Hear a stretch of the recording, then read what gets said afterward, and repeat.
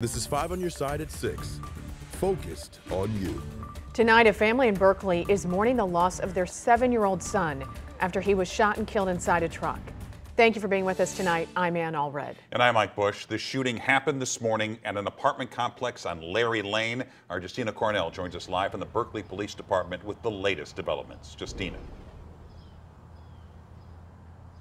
Yeah, we spoke to police earlier today and they could only provide so many details, but they do believe that this shooting was an accident. Now, a call to police went out at 10:20 this morning on the 6700 block of Larry Lane. We're told a 7-year-old boy died inside a pickup truck. Now, due to the investigation, police couldn't say if the child was alone in the car or not, or explain why he was in the car in the first place. Now, they did say family was nearby. While at the scene shortly before noon, St. Louis County Prosecuting Attorney Wesley Abell arrived to the scene. Bell said this shooting is tragic and this is a problem. Bell explained more work needs to be done to address gun violence. This is something that we absolutely have to address. You know, like I said, we've seen at least 15% or so that are accidental, and honestly, one is too many. When we see a situation like this, especially with a child, it's just unimaginable what this family and loved ones are going through. So obviously, our prayers are with them. Just last week, St. Louis County Councilwoman Shalonda Webb said that she would be proposing a piece of legislation addressing gun violence by the end of the year. As far as the shooting, as soon as we learn more information, we'll make sure to update you on our website, KSDK.com. Reporting in St. Louis County, Justina Cornell, 5 on your side.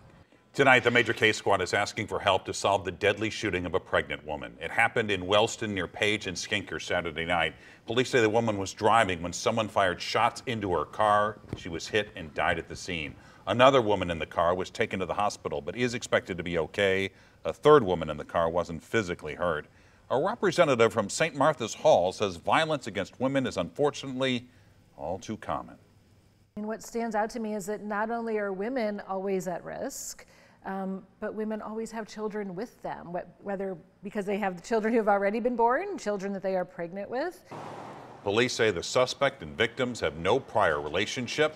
They have not shared the names of the victims yet. Anyone with information, though, is asked to place an anonymous tip with Crime Stoppers. That number is 866-371-TIPS. Illinois will soon outlaw advertising for firearms that could produce a public safety threat or appeal to children, militants, or others who might use the weapons illegally. The bill is part of the state's continued effort to curb mass shootings, and Governor J.B. Pritzker says he will sign it. It would make Illinois the 8th state to allow lawsuits against firearms manufacturers or distributors. Gun rights advocates say it violates their Second Amendment rights and free speech. Tonight, St. Louis City leaders are discussing new ways to combat the rise of violent crime. Our political editor, Mark Maxwell, has details on a new program using federal funds to close murder cases faster. We met Heather Taylor Monday morning at the Department of Public Safety. My background is homicide. I was a homicide sergeant. She showed us statistics detailing problem properties and the Juvenile Night Watch program where officers check up on youth who've been in trouble with the law. But something was missing. There was a critical need with when you're having homicide, your homicide rate is going up. What we saw was that there was a critical need there that we could address to immediately impact solving cases. Now, the city is steering $231,000 in federal grant funds toward a new program to hire 2 experts to assist the St. Louis Metropolitan Police Department. Actual detectives who actually had investigative background, extensive investigative background. These experts will assist with placing intelligence equipment in high crime hotspots, analyzing that data, mapping crime, and pitching in to help detectives solve cold cases or chase leads in active murder investigations. That's the kind of labor-intensive work that has swamped the city police department in a post-pandemic crime surge. Traditionally, the FBI statistics show that you want to have homicide detectives with 5 homicides per detective, but our homicide detectives are averaging above that, way above that. One officer was hired in July, another one on deck to start next month. This is geared towards helping the city as a whole in preventing violence. Reporting in St. Louis, Mark Maxwell, 5 on your side. The city will also use a portion of the federal grant funds to hire a third person, an attorney, to help handle problem properties in North St. Louis. New tonight, one St. Louis neighborhood wants to increase its own taxes to pay for more cameras and police. Technology that's already active in the St. Louis Hills neighborhood recently helped police identify a suspected child predator. Now the community wants even more safety improvements. 5 on your side's Christine Byers is live in the South St. Louis neighborhood to bring us what voters there will be deciding tomorrow. Christine. Mike, signs like these have been popping up in the St. Louis Hills neighborhood for weeks. It's talking about the creation of the special business district, and that would allow voters to pay more taxes for things like cameras and police on their streets. St. Louis Hills is a 1.1 square mile neighborhood. It already has 142 cameras. Neighborhood Association Safety Committee Chair Tom Scheifler says they need more. We don't have a camera for every block yet in our neighborhood.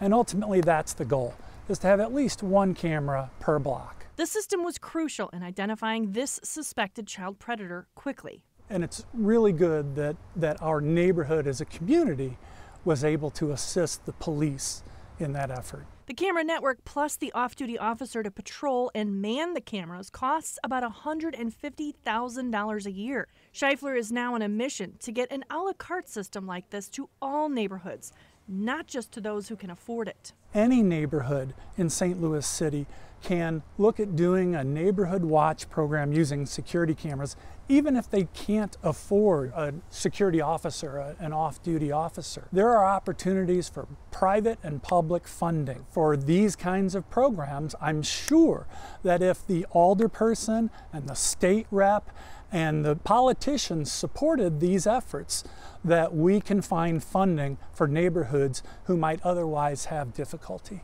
Scheifler says it's too early to tell whether the system is reducing crime. But we have proven that the officer can get the alerts, identify criminal activity, and respond immediately to disrupt that activity.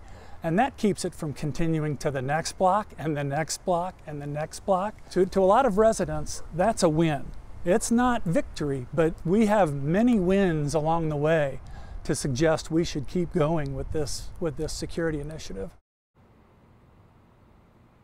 Now, Scheifler says that it'll cost taxpayers here about an extra $15 a month, or which works out to about $180 a year. He says that taxpayers will not pay any more than $250 a year. That will be the maximum. Live in St. Louis Hills, Christine Byers, 5 on your side. New developments surrounding a trucking company that employed hundreds of workers in the St. Louis area. The Yellow Freight Trucking Company has officially declared bankruptcy. The company filed for Chapter 11 relief yesterday. It comes more than a week after the company shut down operations. The trucking company has faced years of financial struggles and piling debt. Let's take a live look over Busch Stadium. Right now, Greater St. Louis Inc. is hosting a softball game showdown. Politicians from both sides of the river are coming together inside Busch for an evening of fun and some family-friendly competition. It's their way to celebrate the bipartisan efforts that help make the St. Louis metro area stronger. And our very own Today in St. Louis anchor Rennie Knott is emceeing that event.